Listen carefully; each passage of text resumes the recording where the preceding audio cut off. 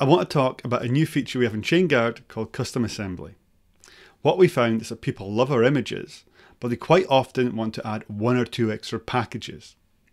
In some cases, organizations wanted to add packages to all their images, such as an extra debugging or monitoring tool like FluentD. In other cases, teams needed specific packages for an entry point or health check script, such as JQ and curl. And in other cases, people actually wanted to run a mix of processes, such as MySQL and a Java application. To achieve this, previously teams either had to engage Chainguard to create a custom image, or they had to use the -dev images and APK add extra packages in the Docker file. Neither of these solutions are great.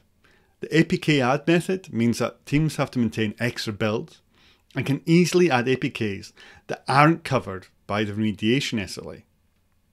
The final image also won't have the same attestations and won't be signed by us. Custom assembly fixes this by allowing you to customize images by adding extra packages, and Chainguard will take care of the builds. This means that you end up with an image that meets your team's requirements without requiring extra maintenance work, but still have everything covered by the remediation SLA, a complete SBOM, and signed by us. Okay, let's jump into a demo. So this is the Chainguard console. I'm logged in as myself and I'm using the chainguard.edu account. Let's go to Organization Images, which gives us a full view of all the images I have access to, including these two custom assembly ones. We're going to click on the one that's been named Custom Assembly. And what to note is we've got this Customize Image button in the top right. So only custom assembly images have this option. And this opens the Customize Image menu.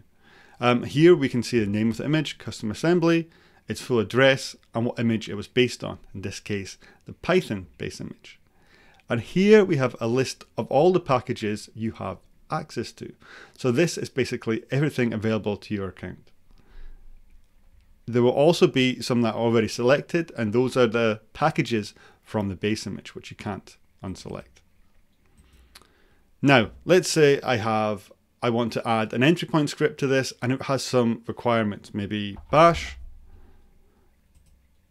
and maybe curl. Okay. I've added these. I want to build an image with these extra packages. I'm going to click Preview Changes, and it's going to bring up this menu.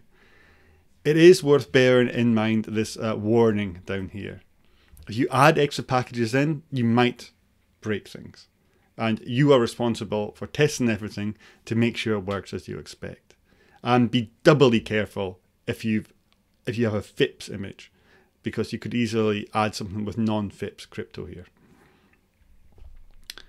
Okay, now I'm going to click Apply Changes. We created the image. Last step is go to builds.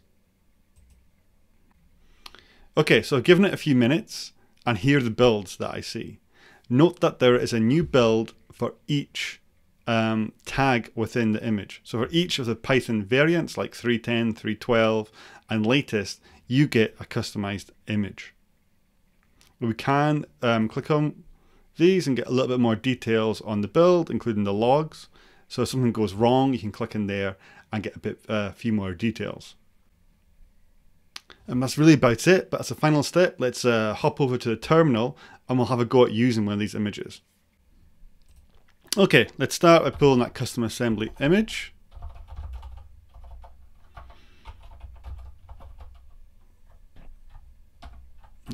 And I had a SHA for it, so let's see if I can put that in. Okay. Looks like that's successfully working. Still a pretty small image. Okay, so let's try running this.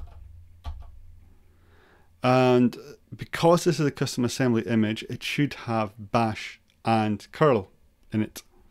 So let's actually go back up.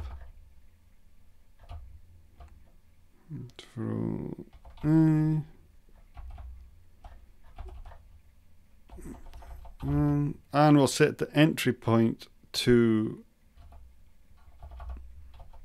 bash, which wouldn't work in a normal Python image. And we'll also put -it. Okay, so now inside the image we have bash, and I should be able to run curl. There we go. So we've got a custom Python image with bash and curl inside it. And that's about it. And please do get in touch if you want to use the custom assembly feature and save your team some maintenance headaches.